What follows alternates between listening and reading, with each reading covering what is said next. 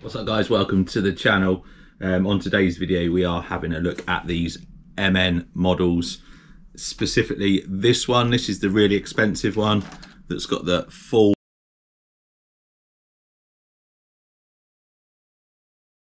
metal chassis. I'm going to put this one up against this really cheap MN96 that I got this off Amazon for $25. It's like £20 in the UK, or $25. It'd be really pushed to find another one for that price. These usually go for around between $40 and $60, I think, but still, compared to the price of that one, this one is really cheap. So in today's video, I'm going to take them out, give them a quick run over a trail, see how this one performs compared to the cheap, ready to run, straight out the box one. The MN96, I wasn't a fan of all the cage and all the military stuff on it, so I've kind of made it my own. I think it looks really nice. But like I mentioned, completely stock, other than the Fei FY004 tyres. These are my favourite wheels and tyres, so I've just stuck them on. But they're not much different to the stock ones as far as grip and stuff goes. And then on the expensive one, I was going to swap the wheels over so it was fairer. I was going to put some off-road wheels because it's got like not very good, not very off-roady, if that's a word.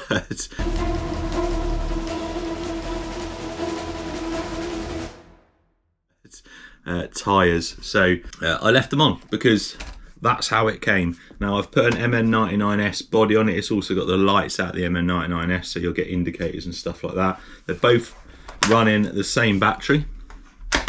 So both running the same battery. I've already been out and run them, hence why they're a bit dirty and wet. So I know how they performed, but I'm not going to tell you. I'm going to let you watch the video. Now before we watch the video, I'm just going to stick them on the scales, put the heavyweight on and see how much more it weighs than this one, just again for a bit of comparison.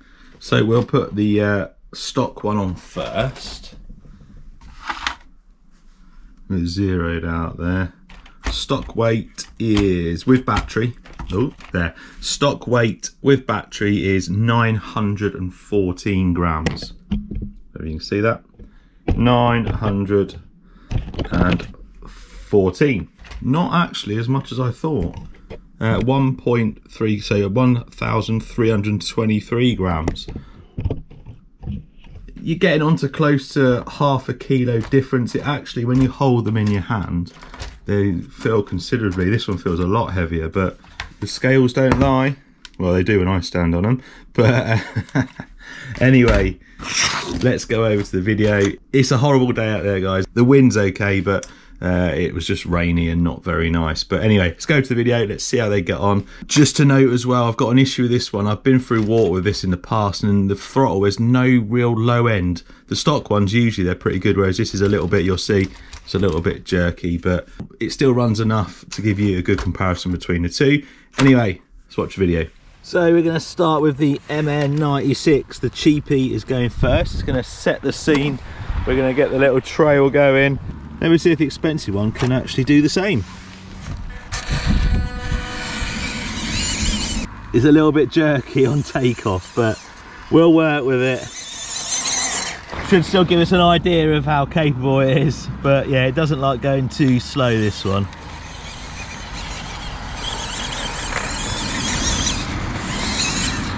But you can see straight out of the box, they're not that bad.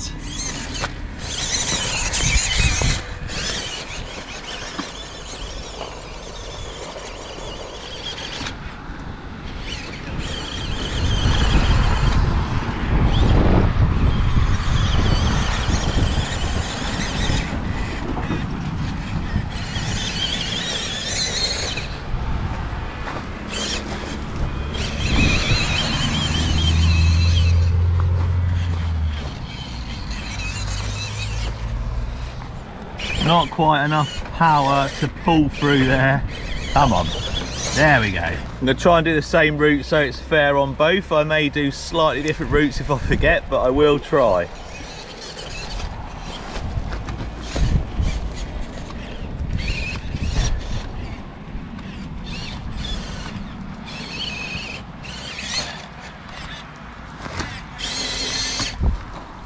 Right, that's not going to work.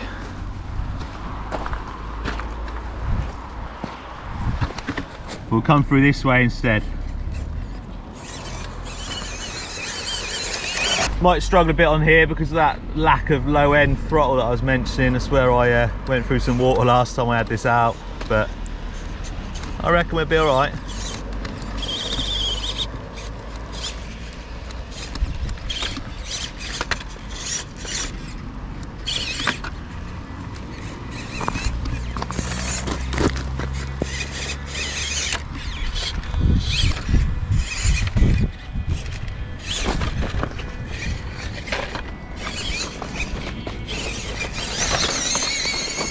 And then we'll loop all the way around and then we'll come back over this way.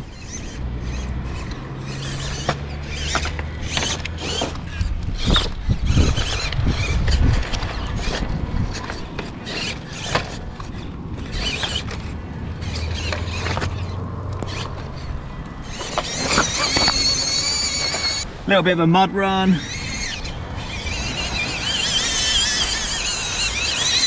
Then up and over this to finish.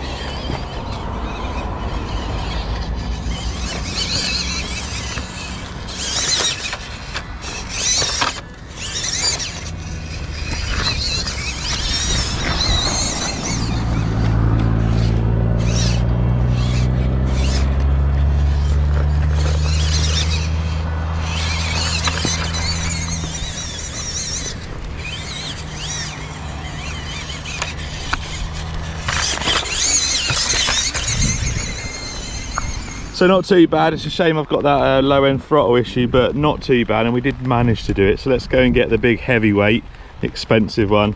Let's see how that one does. And it hasn't got these tyres. Right, so this time we've got the low end control, we just haven't got the grip. Like I explained earlier, I was going to change the wheels over, but this is how it comes, so let's run it like this. Anyway, let's see how this thing gets on.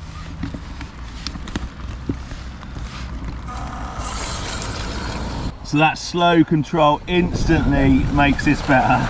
But are we going to have an issue with grip?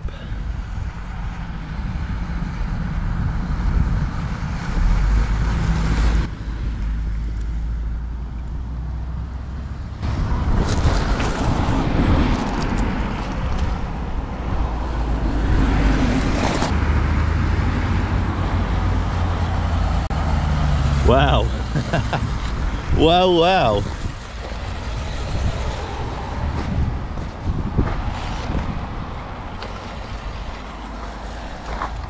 Impressed by them tyres so far. We're going to take a slightly more difficult route because I think this has got that bit more power. Yeah.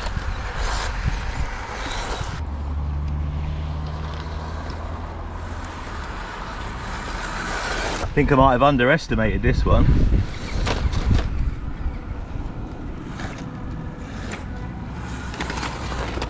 Whoa.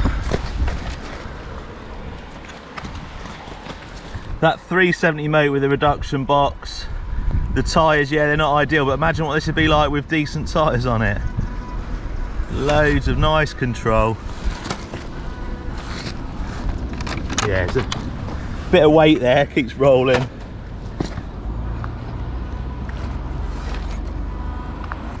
Not got the best turning circle.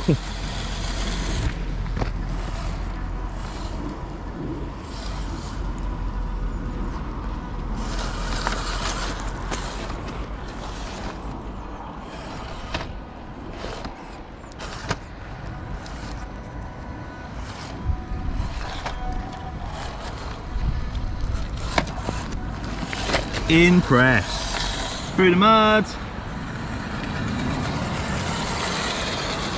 Up and over here.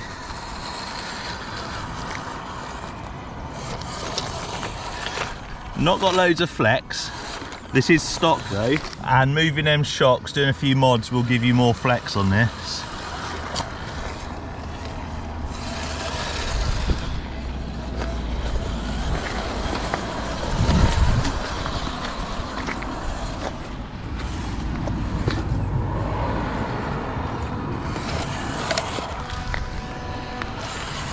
Guys, I'm really impressed.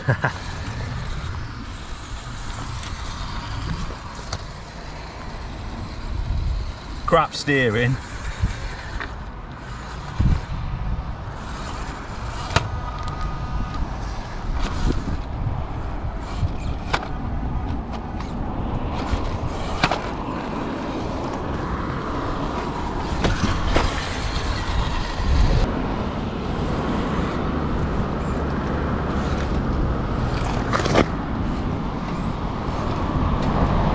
tyres, actually, they grip quite well. Whoa, come on. Well, I did not expect it to go that well. I'm actually really impressed with this. Few mods it needs. We need to sort that flex out. It's a little bit heavy, it rolls over. The steering's a little bit crap, but you can extend that steering arm there. Overall, I'm actually really impressed with this. And I've got the WPL version of this chassis as well. A few slight differences, different bumper, different wheels, better off-road tyres. I'm going to modify that one, and I'm going to show you what these chassis can really do, because I am super impressed. Loads of control, and the side's gripped. So anyway, cheers for watching. Look out for the WPL one, but I do rate this. It's not cheap, but didn't give me any issues, and it definitely performs better than a stock out the box one. Obviously you can modify the stock out the box ones, but definitely if you've got a bit of spare cash lying around, maybe worth a look. Cheers for watching. I'll see you next time.